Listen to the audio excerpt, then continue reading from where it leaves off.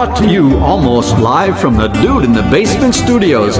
Why? Because that's where the good stuff is. It's Sips, Suds, and Smokes with your smoking host, the good old boys.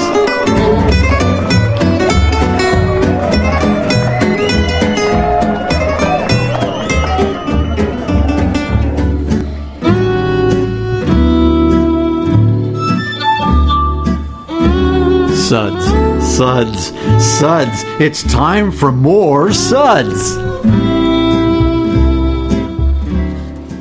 Hey, welcome everyone to this Suds episode where everything good in life is worth discussing. Today's hosts include myself, good old gal Julieanna, and next to me is good old boy Dave. Hey everybody. A silent good old gal Bitey Scratchy. Does that come with a carry permit? Possibly. And also with us today is good old boy Mike. Hello. Really? Well, you know. He's starting slow. Could be a lot more verbose about it. Wow. He's building up to it. I think you need another beer, dude. Probably, yes. And good old boy Kendall. Thrilled as always. Hi, everybody. And we are the best thing on at 2 a.m. And we thank you for joining us today instead of baby talk, discussing the importance of baby teeth. Yeah,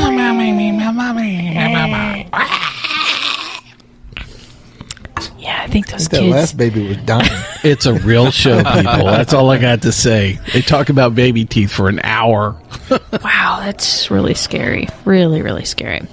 Kendall also has a blog you'll hear more about at the end of the show today called Beer Makes 3. Really great blog, guys. You need to check it out. Anyways, our Suds segments are about beer, and more beer, and definitely no baby talk. It's an hour episode that is mildly entertaining for 20 minutes. Maybe. Dave, do you think you could be entertaining for at least 18 of the 22 minutes? I got your back, dude. I'll make something up. Give me some more beer. We're going to dish it off to the cat. Yeah. We have the studio cat here with us today. She seems disinterested already. She did perk up at the baby talk thing. Itchy, scratchy. Bitey scratchy. Bitey scratchy. Or as it's known to another relative is itchy bitchy. Yeah. Okay, itchy, good. bitchy. I knew I'd screw that up. Go ahead, Dave. Buzz me. There we go. Little itchy bitchy. I knew I'd screw it up. Oh, our poor little buddy. Well, anyways, today's show I'm really, really excited about. It's going to be about sour beer, of course, with lots of special guests. Pucker up, baby. Exactly. Thank you. This is part of a series on discussing sour beers in regional areas. This style of beer tends to be made in small quantities with lots of love and doesn't always enjoy a broad range of distribution. So, not white whale status, because you can find these... the Holy Grail! That too. Many of our mail order partners have these in stock if you can't find them locally. And mail order partner, is that kind of like a mail order?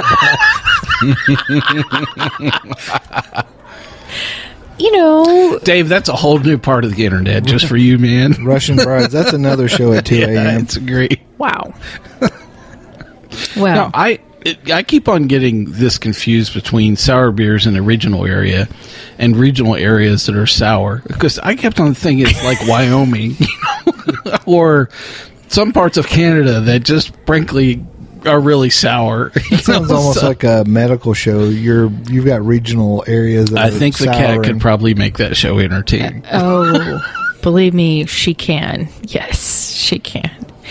Well, this episode is going to cover sours of the Midwest, from Upland in Bloomington, Indiana. Yay. Not Canada. No.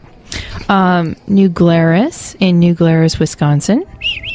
Exactly. Getting close. And Jolly Pumpkin in Dexter, Michigan. Yay. What? No, go blue? Go blue. I was just waiting, man.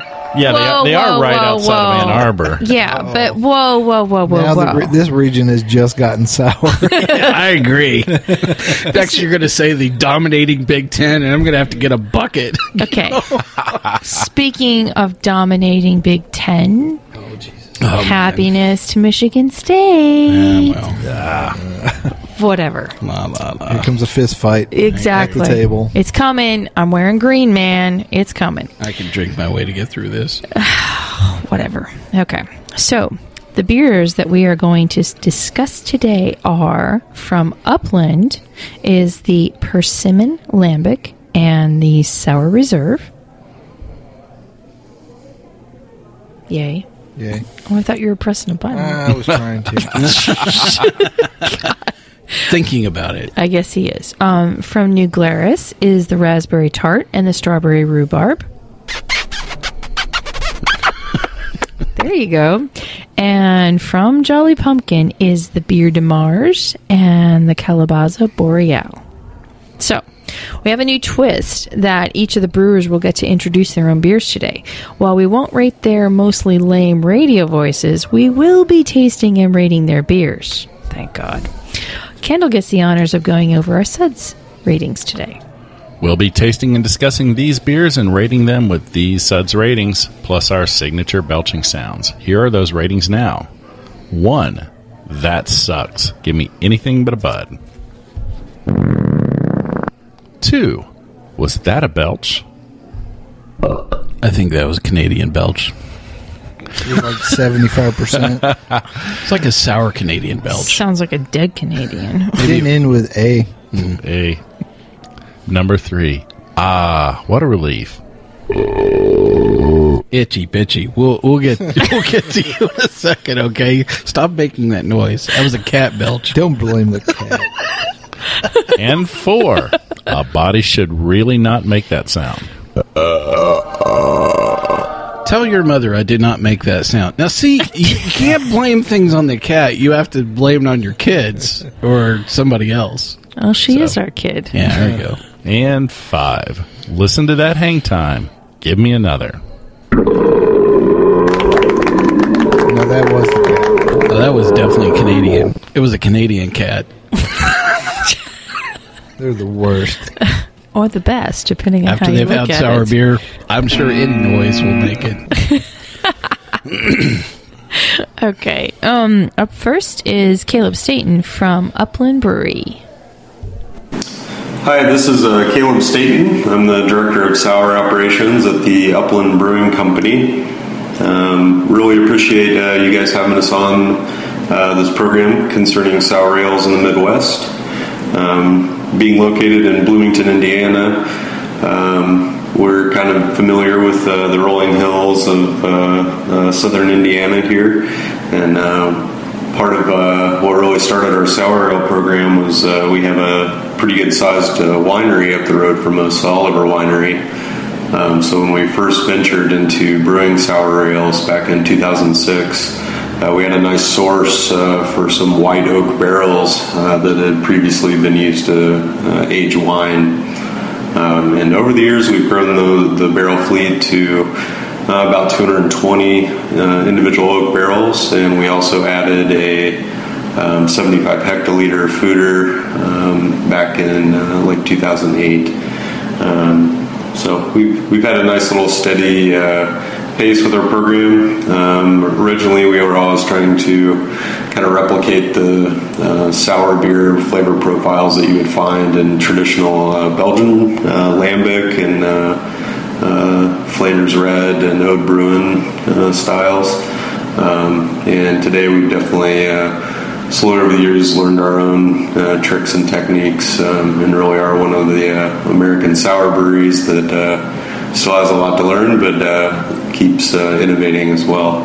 So the first beer that we sent you guys is Persimmon. This is kind of a fun beer, especially on an American take on sour ale. The base beer is very much brewed in the nature of kind of Belgian style lambic brewing. It's got a nice amount of lactic acid, acidity, and maybe a polite hint of acetic acid. And then that little base beer that's been brewed and aged for at least 8 months on oak, at that point we then add fruit. So in the case of persimmon, this is all locally foraged fruit. We actually pay a guy, his name's Anthony. He picks up 5-gallon pails from us at the brewery, and he goes out to his spots where he knows his trees are, and whacks them with a sledgehammer, shakes them, and gets the persimmons harvested, and then brings them back to the brewery. So we add about 3 pounds per gallon of persimmons to an already kind of politely soured beer, and the result is a beer really with that inherent flavor and aroma of that fruit, as well as a nice kind of tart, refreshing complex to it. So really is kind of in some ways a taste of Southern Indiana and what American sour beers can do. So the second beer you guys have is Sour Reserve, and this is batch number 6. So Sour Reserve is in the efforts to kind of replicate kind of a goose style beer. So it's always been a blend of different batches of beer. And typically we try to blend 3-year-old or older beer with a little bit of 2-year and 1-year-old beer. And so this is, again, that kind of base lambic style beer that we make. And we try to pick different barrels that are really the cream of the crop of our program when we select Sour Reserve, and try to have a little bit of contrasting character as well. So if we can find one that's kind of peachy and match it up with one that's a little more fruity, then you start to develop a little bit more layered flavors. And it kind of adds to the complexity of these beers, especially the long aging periods of that oldest beer. So selecting those blends, we kind of all sit down and blend certain proportions of our favorite barrels, and ultimately that ends up being the next version of Sour Reserve. So very fun beer, and one that we always break out and do a little vertical batch 1 through 6 every year when we do a Secret Barrel Society dinner up here in Bloomington. So that's pretty much those 2 beers and a little history of Upland's program. I hope you guys enjoy the beers, and maybe we'll see you guys down in Nashville when we launch our Yazoo Brewing Company collaboration beers. We got a couple really fun sour beers we made with Brandon. Ours is 3 degrees north, and his is 3 degrees south, reflecting our little positions on the globe, and hopefully we get to try those with you guys. So enjoy, and cheers. Hey, so Upland has actually come a long way in a short period of time. You know, the recent expansion is actually going to allow them to expand distribution quite substantially. I know that Ohio is a major state of focus, and many of the neighboring states around Indiana are all targeted regions for their expansion as well. So I did run into Caleb at the release of 3 Degrees North. They did a collaboration brew with Yazoo Brewing. It's called 3 Degrees, and there's a north and a south, depending on. So for those of you that are geographically challenged, the north version is Uplands, and the south is Yazoo Brewing's. Huh. So Tennessee's below Indiana. Most of the time. Weird. Here, Dave, give me your hand. I will write north and south on there just for you, buddy. I can't read. Yep. Send those donations to Dave's Educational Fund at info@sipsudsandsmokes.com. It was really nice to run into Caleb and, actually thank him for both really great beers, that he's made. But it was very interesting seeing the collaboration, go on. So we are going to review the 2 beers that Caleb talked about today. But if you run into the collaboration for 3 degrees. You should, check that out as well. Get it. Yum. Well, I'm going to talk about the persimmon first. I thought I'd give you my tasting notes. First of all, Anthony, okay, you are a great man because he is picking some fine persimmons for this beer. Now, we had some interesting discussion He's about not picking, he's whacking. exactly what is his title. Is he like chief whacker, or is he the big whack? Well, it's funny that you should ask that because previously when he was the only whacker, he was just whacker. But now that they're expanding their distribution, it looks like Anthony's going to have to take on a team, so he will become the chief whacker. So chief whacker. Yeah. I wonder how you get that skill at Votech. It's like, I want to learn how to be a whacker. Where do I learn how to do that? Are you sure that's Votech? I think that's OJT. I agree. It's probably jail somehow. Yeah. Anyway, I learned how to whack in juvie. Well, anyways. Andrew, we thank you for whacking on the persimmons. Anthony. Yes. Anthony, I'm sorry. Yes. Anthony. So we love you, the whacker. No, so cheers to Anthony, because he's picking some really great persimmons. And then the extra shout out goes to Caleb because I'm telling you, this is like the cleanest persimmon taste I think I have ever had in a beer. Let alone it being a sour. This is such a beautiful beer to me. The aroma on it is, oh my God, it's heaven. And it's so clean. It's so crisp. It's got a really nice finish to it. And it's everything that I would want from a traditional lambic, but with this beautiful persimmon flavor. And I am giving this puppy a 5. 5. Listen to that anytime.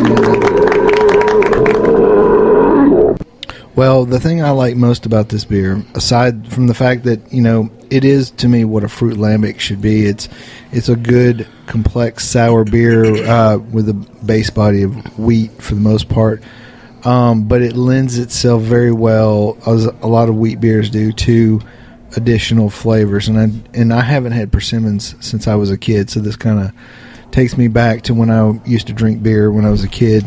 I mean, eat persimmons when I was a kid. Anyways, so I want to thank the whacker for whacking the best persimmons he could whack. We're probably going to say that a lot during this episode. So this is the first hand-whacked beer I've had.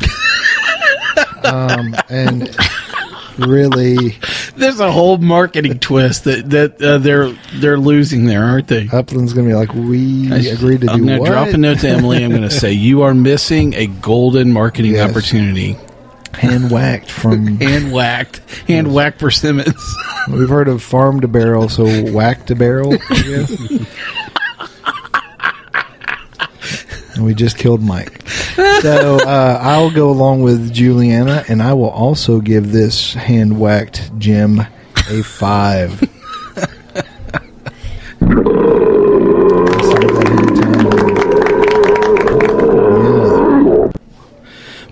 All right, so the next beer we're going to talk about is the Sour Reserve from Upland. And here are a few of my tasting notes on Sour Reserve.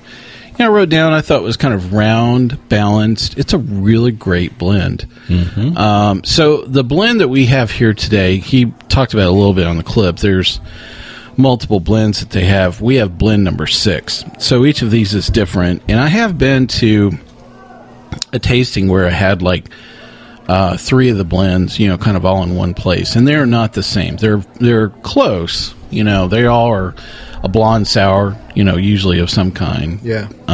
But it has a nice dry finish around it. I wrote down it was a little bit acidic, but it was not off-putting at all. This was a really great beer. My Suds rating for Sour Reverb. Let me whack that out. The Sour Reserve blend number 6 is going to be a 4. I like this beer a lot, too. Somebody should really not make that Talked sound. over the belch. I'm sorry about that. Yeah. Kendall has the other review on this beer.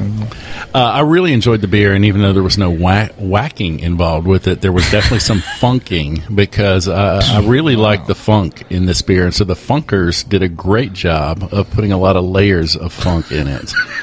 Wow. So I don't think I could say that again if We I have had to. don't think you funkers should. and whackers in this episode. That's how we should. Are you a funker or a whacker at Upland? What's your job here? So it's not just Hoosiers anymore. It's Hoosiers, Funkers, and Whackers. You got to be really careful. how you Really say careful about this family beer show. But I enjoyed the what they're doing with this and what the Brett's doing in there, giving it. I get some of that classic barnyard horse blanket, but also some fruit in the flavor. I'm getting a little lemon, orange, apple, a lot of different things, and even a little oak from the barrels all this beer has been in. Really enjoyed it. I think it's a great American take on a goose, and I'm giving it a 4. 4. Body should really not make that hang time. Sound. Yeah, whatever. Okay. We're going to take a brief break, and we will be back up next with New Glarus.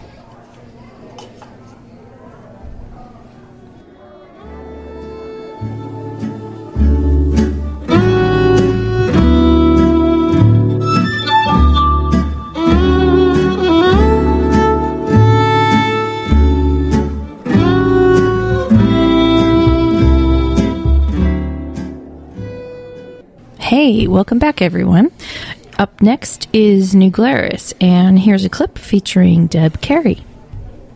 I'm an entrepreneur. I started my first business when I was 16 years old, and I met my husband, Dan, when we were both 23. What sets us apart from other breweries, I think, is our integrity and transparency. Because not only do Dan and I, we started the brewery, but we work here every day, and anybody can come through the brewery 7 days a week, year-round, and get up close to the people who actually make the beer and see it being made, and that's very rare these days. We spend a lot of time contracting with farmers to grow specific varieties of barley and hops for us, not only here in the Midwest, but around the world. This year we'll do better than 100,000 barrels of beer. We only sell in the state of Wisconsin, which is quite unusual. We run 2 breweries. Both of them have fully functioning brew houses, packaging lines, and fermentation cellars. When we had the opportunity to build this new facility, we tried to design in as much energy efficiencies as we could. As a matter of fact, we have so much energy efficiency in this brewery, we got a grant for $1.7 million for our savings. We generally try to play a little bit with the names. Like Moon Man is named after one of our brewers' cats. Some of our names are things like Spotted Cow, Fat Squirrel, Dancing Man. Recently we released Two Women, which is a nice lager beer. We have a lot of brewing awards that are pretty exciting stuff. You know, best international beer, best specialty beer, best small brewery in America, best mid-sized brewery in America. It takes a team, to build a brewery. So really our focus is to take care of the people who work here every day. And, it's just grown into what it is very organically. I'm not very interested in being big. I just really am interested in making the best beer in the world and taking care of all the people who work here. I've worked at New Glarus Brewing Company for 4 years. I like that it's close to where I grew up. It's a small community, and it's awesome that a business has done this well. And getting free beer every month is a nice perk. I think it's important that people in America remember that it is manufacturing and small businesses that are the backbone of our country, and that at the end of the day, we cannot turn into a nation of service industries. We all need to have job skills, and this is where the rubber meets the road in small businesses. So I am really excited to be part of this. I like that theme, which is Save America, brew beer. Exactly. There you go. Yep. It's American. Going to do my part. Okay, the first beer we have from New Glarus is the Raspberry Tart, so I'm going to read their description of it. Treat yourself to a rare delight. The voluminous raspberry bouquet will greet you. Mike's looking at me funny. I think I said that word wrong. Voluminous. Voluminous. I'm not that smart. Have another beer. I like voluminous. No. Bring over the chief whacker. Well, the raspberry bouquet will greet you long before your lips touch the glass. Boy, that is true.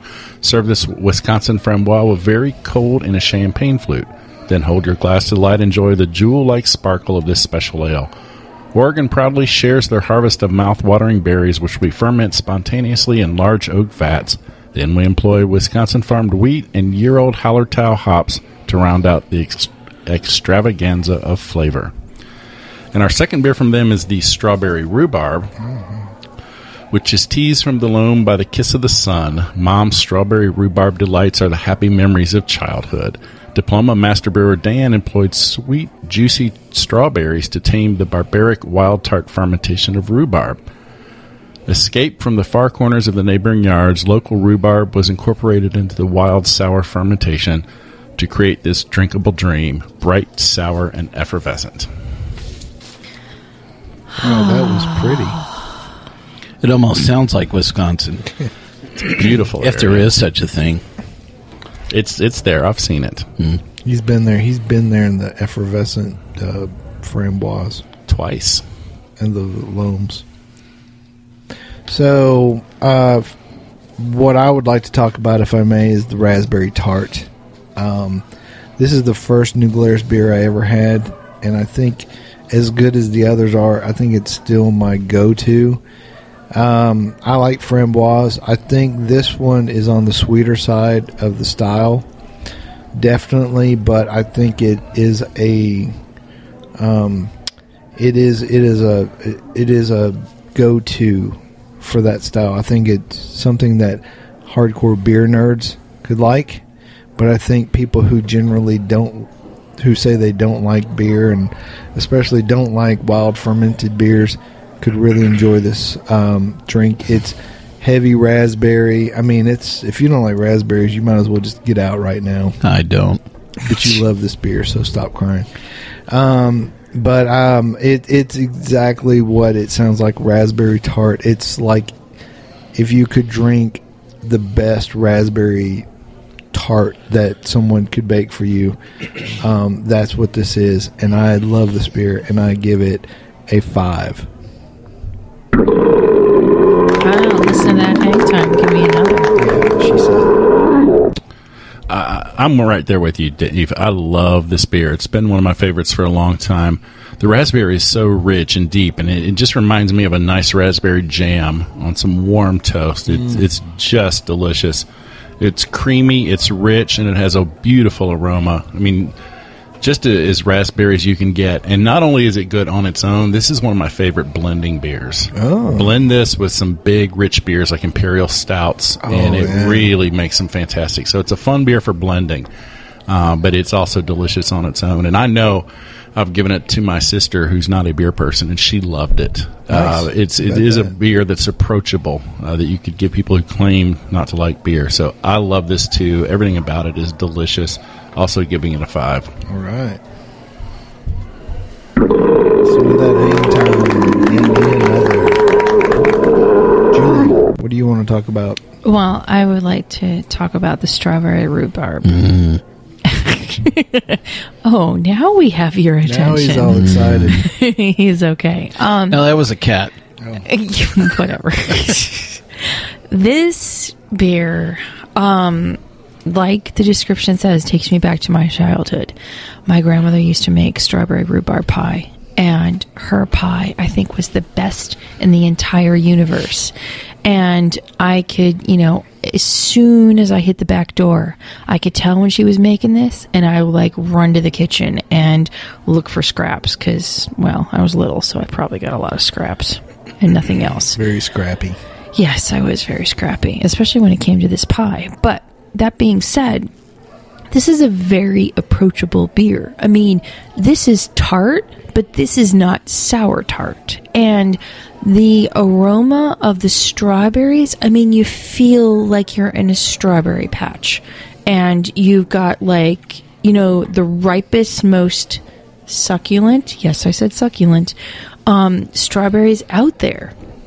and then you taste it, and it's such a wonderful balance between the strawberries and the rhubarb. I mean, but the rhubarb is there, and that's always an issue with me with beers that say that they have rhubarb in them, is that you never taste the rhubarb, but in this puppy you do. And I could wax poetic on it, but I'm just going to give it a 5.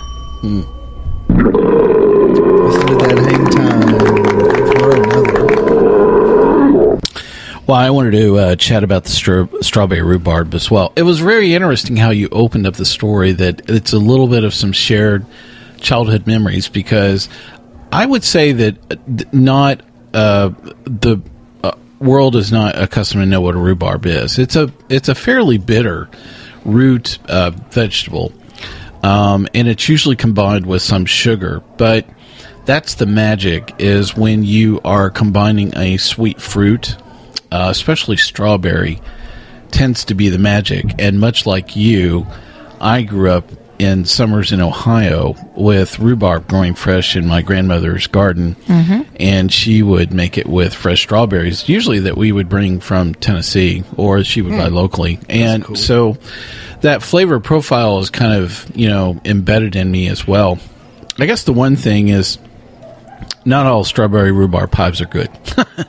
But my grandmother's will take you down. Yeah, and mine as well. But I've had some where the bitterness from the rhubarb kind of wasn't in check with the sweetness and stuff. Yeah, it wasn't balanced. So the thing I love about this beer, I just love smelling it. I could just sit here and smell this beer all day long. It just smells like wonderful strawberries. I mean, if you've ever walked up to a produce counter and you're looking at the strawberries, do me a favor, pick up the basket and just put it next to your face and smell that. That's what this beer smells like. It just smells like a good basket of fresh strawberries. It just true. Yeah, I really love that.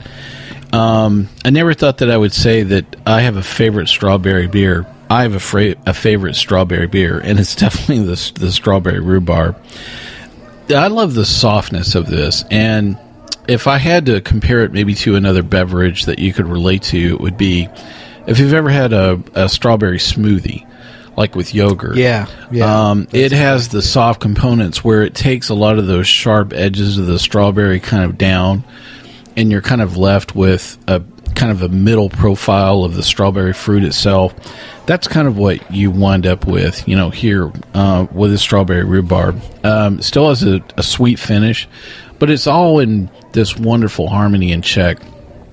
I really wish that I could remember the first time I had this beer, because every time I've had it, I'm like, I'd be in a crowd of tasting 80 different things, and I would walk away, and this would be the one thing that's hanging on me for hours on end. And I would go, man, I wish I had some more of that.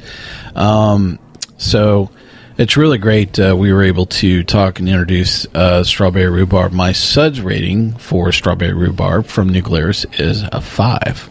Ooh, listen to that hang time. Give me another.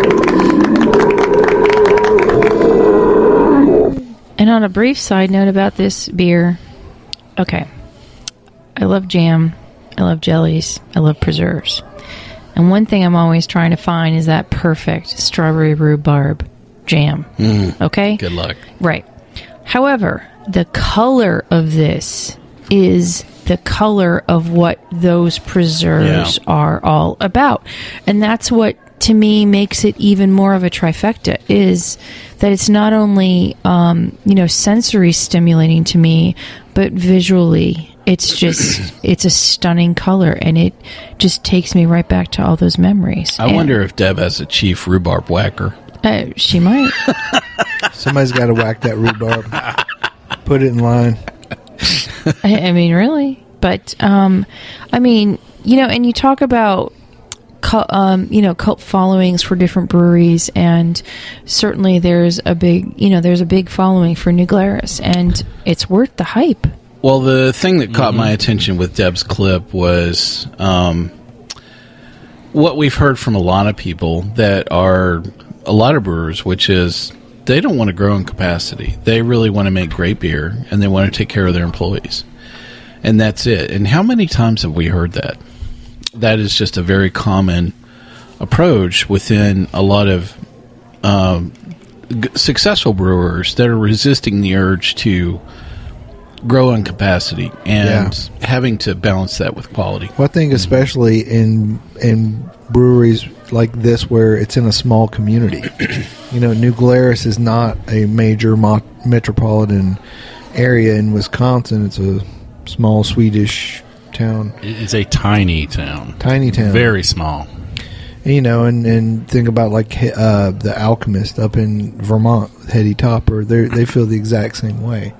So I think that small town homegrown mentality, whacking your own persimmons and, smashing your own rhubarb, really, that's where it comes into play. Well, so there was one quick story on New Glarus here before we take a quick break, is that it's a fairly common story that I really love about New Glarus, is one of their most famous beers, I think it's the Wisconsin Red, it's the Serendipity, I'm sorry, was that we did not talk about here today. A lot of people know that they really pride themselves on working with local ingredients at New Glarus, and that particular beer was really born out of a desperation of working with the drought conditions in Wisconsin. So the cherry crop was lost. And so Dan ended up with just a whole bunch of other fruits, apples and cranberries and cherries and what cherries he could find. And he really ended up having to, deal with a situation where I had planned to go make beer A. I have ingredients to make a beer that I have never made before, and lo and behold, they ended up making Serendipity. It's delicious. And it has turned into just a fabulous beer, in their lineup over and over and over. What a fitting name for a beer. Everything worked out perfectly with it. Okay, well, we're going to take a quick break, and we'll be up next with Jolly Pumpkin.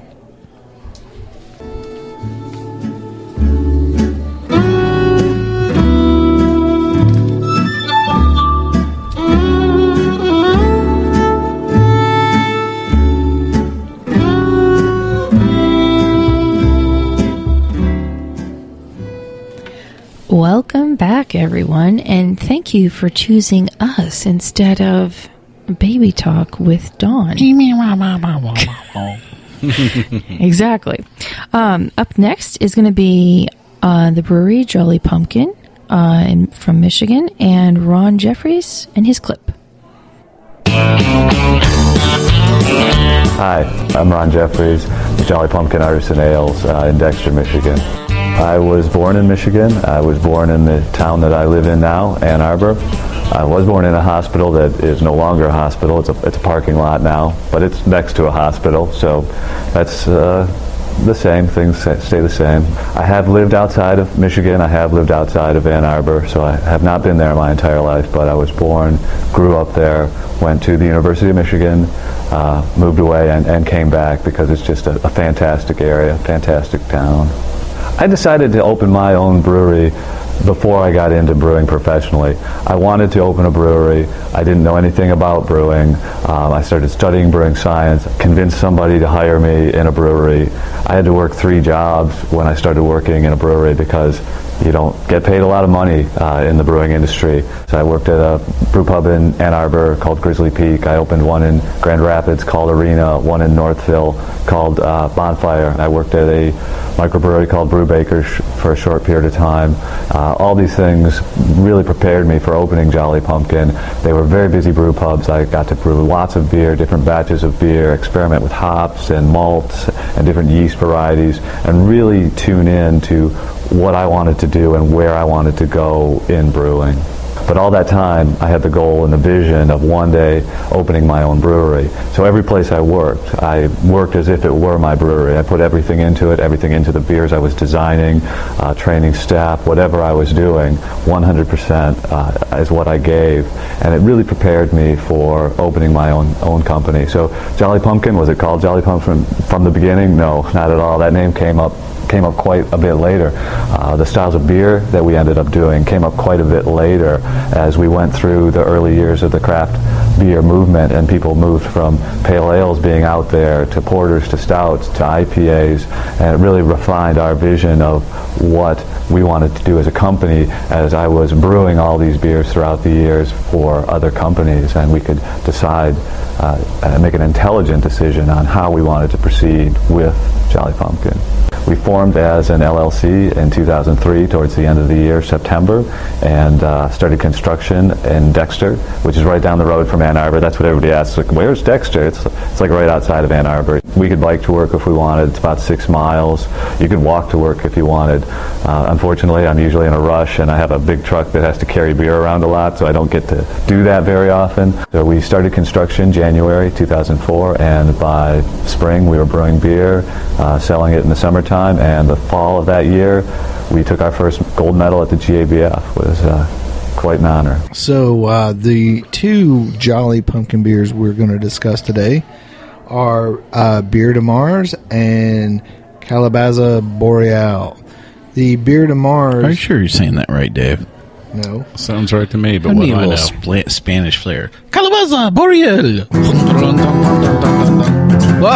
Look at them. They're all looking at me like, oh my God. Cut him off. Try not to get banned. The hand gestures did it for me.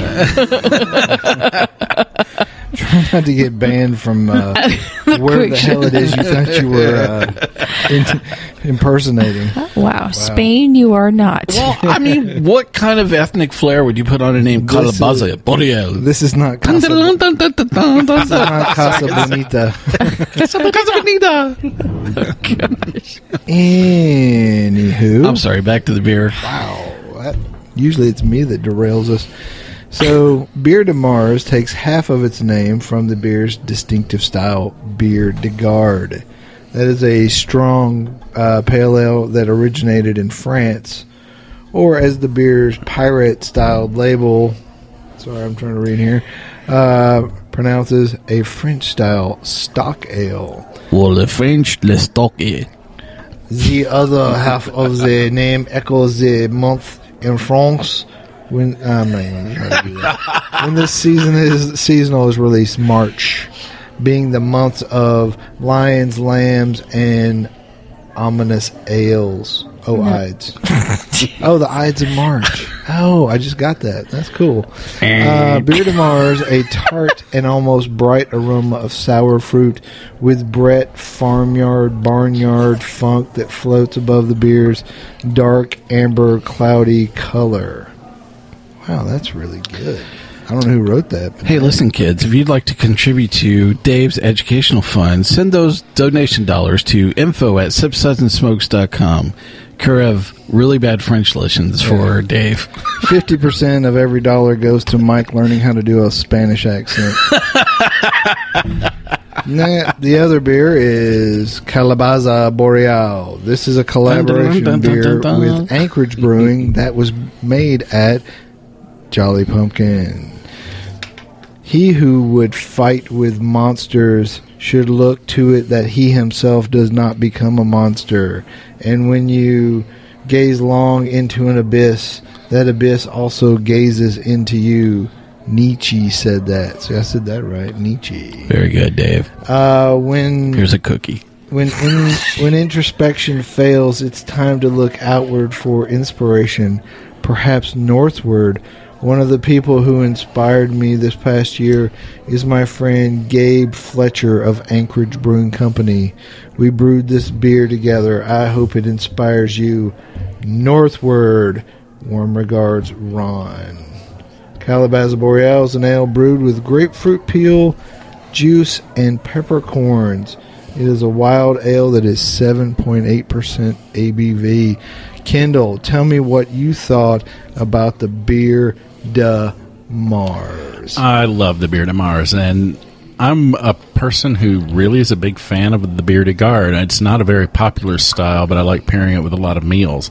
And what this beer does is kind of take that style with its rich breadiness and kind of spice and pepperiness, and it cranks it up with a little bit of Brett and funk and sour. And so I really enjoyed that. It has almost a very tannic, dry finish, The sour is there. It's not too sour. It's not puckering like sucking on a lemon drop, but it's funky and delicious. And this would pair well with many meals too. And I really enjoyed it. And giving it a 4.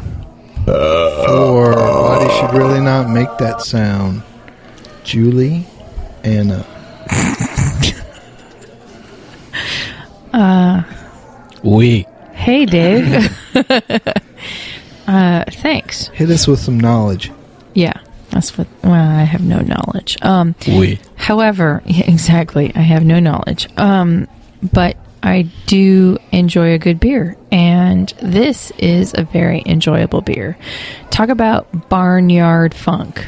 This is barnyardy funk. This is. Did you say it's farmhouse, or is that farmhousey? Is it barnhouse? What was the word? I forgot. Barnyard, farm barn. We'll have to go back to the Sips and Smokes lexicon of made up words. Number 33 is barnhousey. Barnhouse funk. Mm. Yes. Anyways, there is funk in the barn.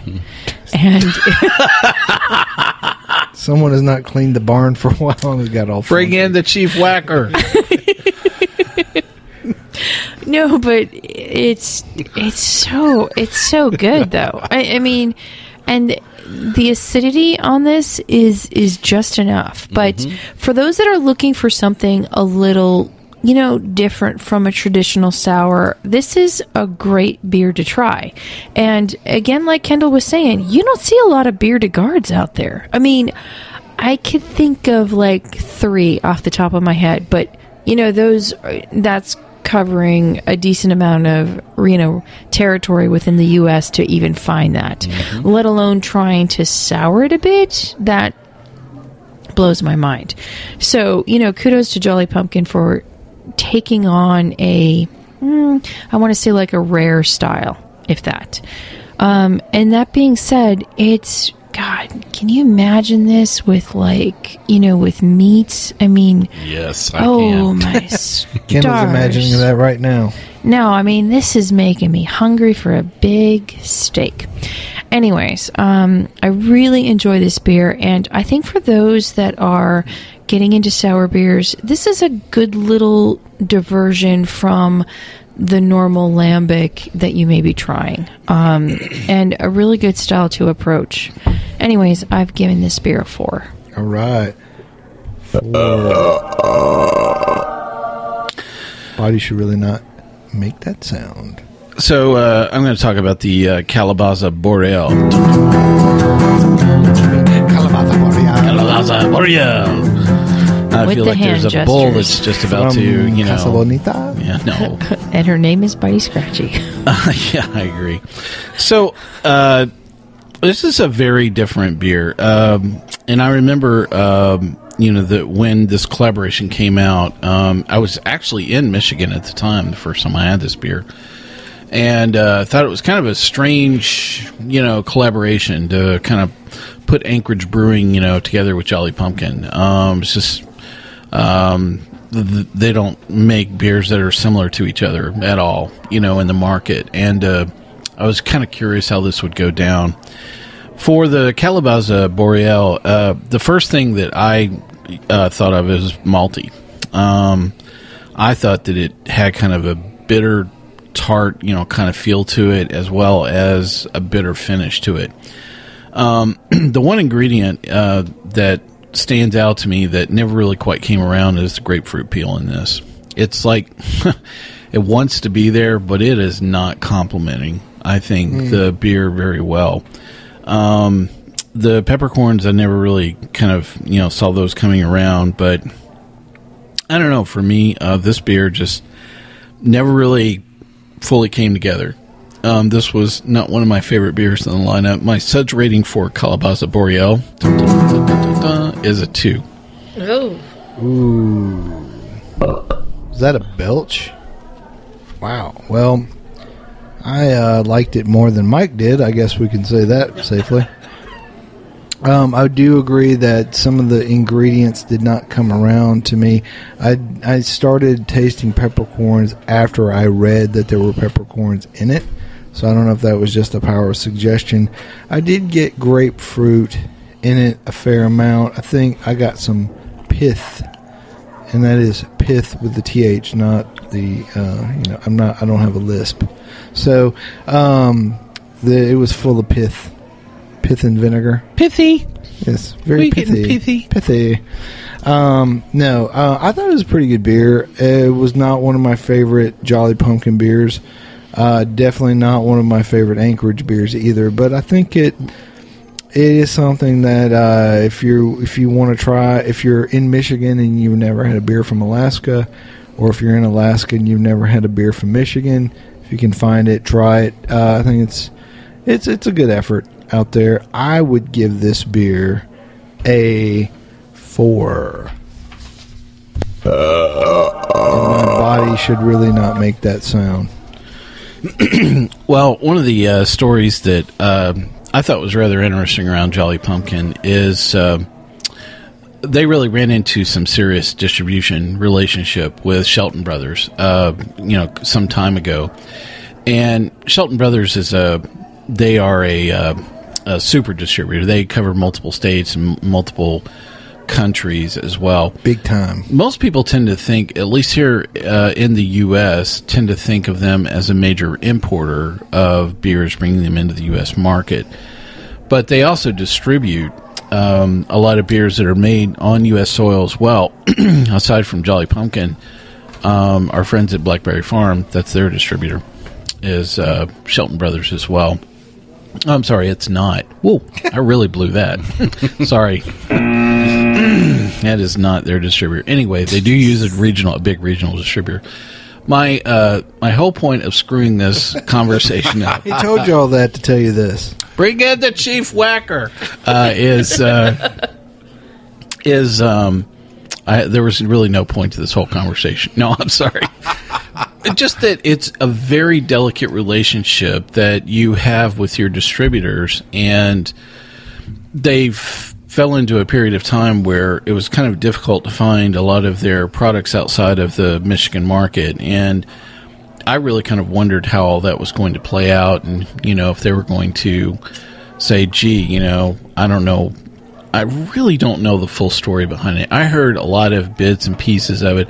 I don't know what's true, and it's really not worthy of repeating here. All I have to say is I'm glad they're back in the market. They have a lot of really great beers to try, and I'm sure that we'll review some more on the show at some point in time in the future. So,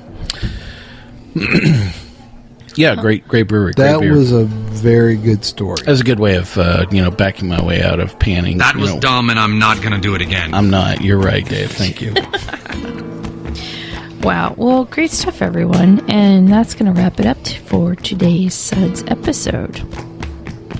We hope you enjoy this episode, and you can catch all of our episodes online, as well as on SoundCloud, TuneIn, Stitcher, YouTube, PRX, and Spreaker, our native media host.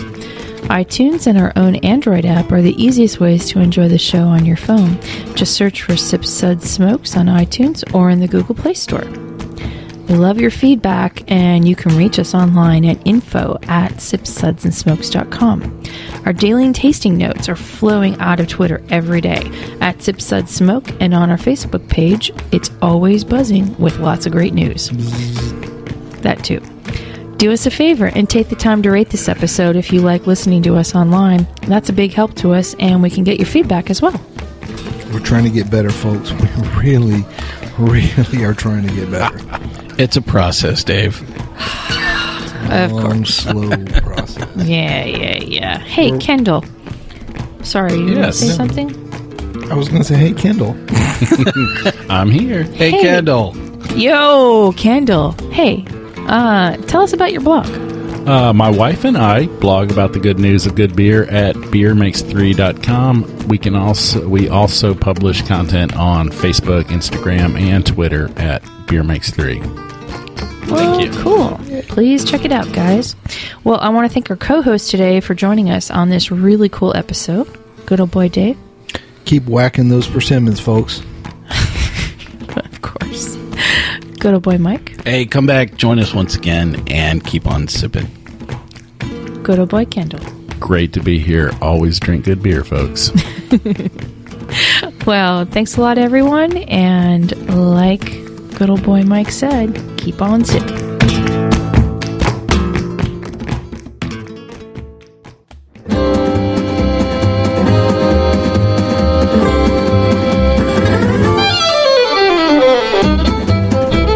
This has been a One Tan Hand production of Sips, Suds, and Smokes, a program devoted to the appreciation of some of the finer slices of life. From the Dude in the Basement Studios, your hosts, the Good Old Boys, will see y'all next time.